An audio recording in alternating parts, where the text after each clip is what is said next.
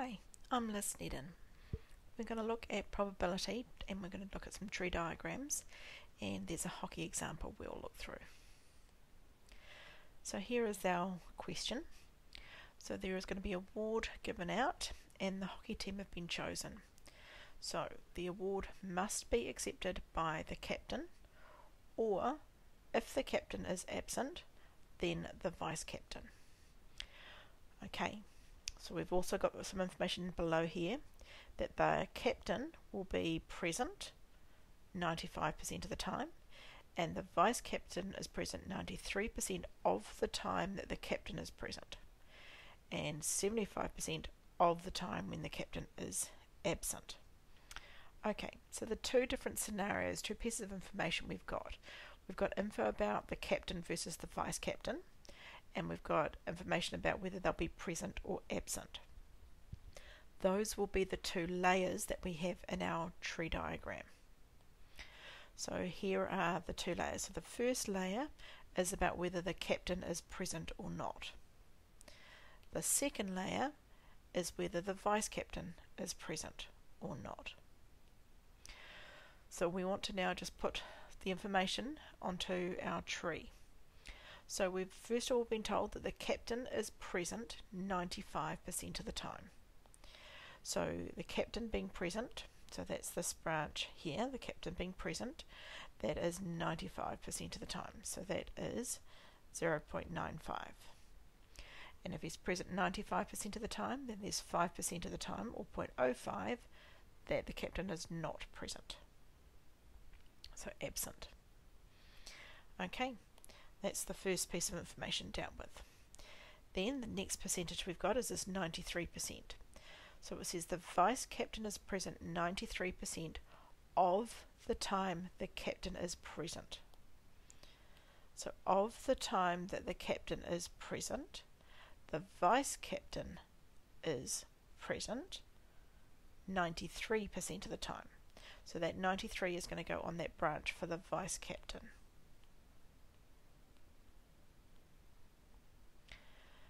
So that means that if 93% of the time they're present, 7% of the time, or 0.07, they are absent.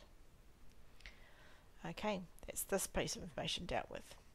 Now we've got our 75%. So 75% of the time when the captain is absent, the vice captain is present. So from the time when the captain is absent, the vice captain is present 75% of the time. So that 75% will go on this branch here, which means 25% of the time the vice captain would be absent if the captain is also absent. So now we've got that first part of the tree diagram. We want to now finish the second half. So we've got to look at our different combinations. So one combination is that the captain is present and the vice captain is present. So notice that word and I used. When we're going along the branches, we multiply. So I'm going to say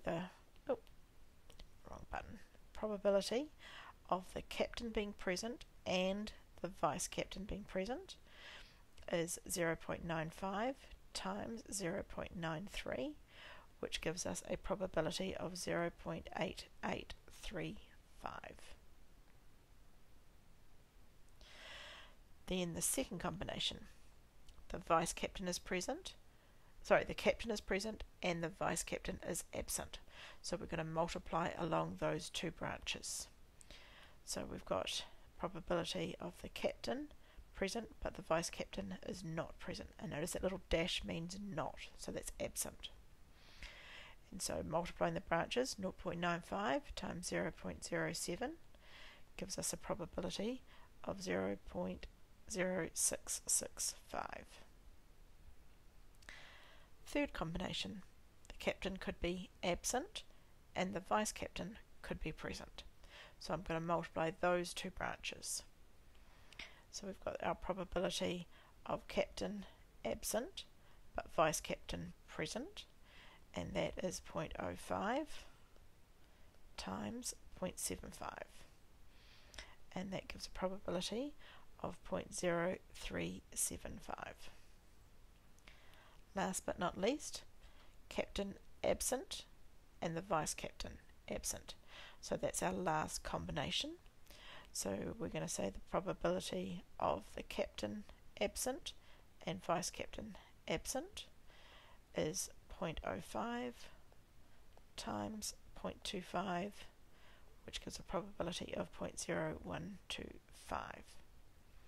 So there's our full table set out. Now that we have that set out, we can actually go and answer some questions now. So here's a question, our first one.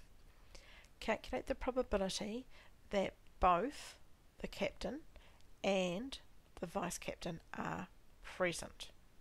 Okay, so we've got two criteria. We've got the captain being present and the vice captain being present. So we're going to look at the different combinations we've got, and we're going to think about which of those meet one or the other or both of those criteria. Or in this case, it has to be both. So the first one, that's the captain being present and the vice captain being present. That's fine.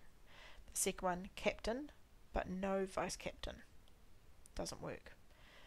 No captain but a vice captain. Doesn't work. No captain and no vice captain. Doesn't work. So we have to have both of them present. So that means we want the probability of the captain and the vice captain present, which we can just read off the table, is 0.8835.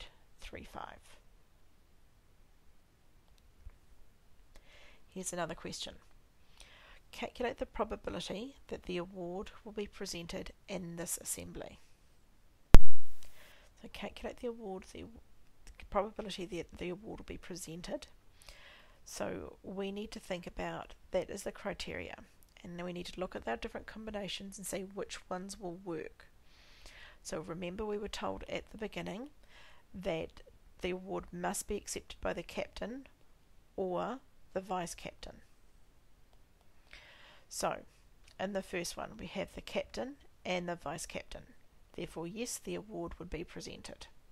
The second one, the captain's there but the vice captain's not, but it will still get presented because the captain's there. The third combination, the captain's not there but the vice captain is, so the award would be presented. And the last one, the captain's not there and the vice captain's not there, so therefore it would not be presented. So we need to know the probability of the award being presented is equal to the probability of the captain and the vice captain being there, or, remember, or in probability means add, the probability of the captain but not the vice captain, or not the captain but the vice captain. So I'm going to add those together, 0.8835 plus 0.0665 plus 0.0375, and that gives us a probability of 0.9875. Thanks very much for watching. Please feel free to visit my website for other resources and videos.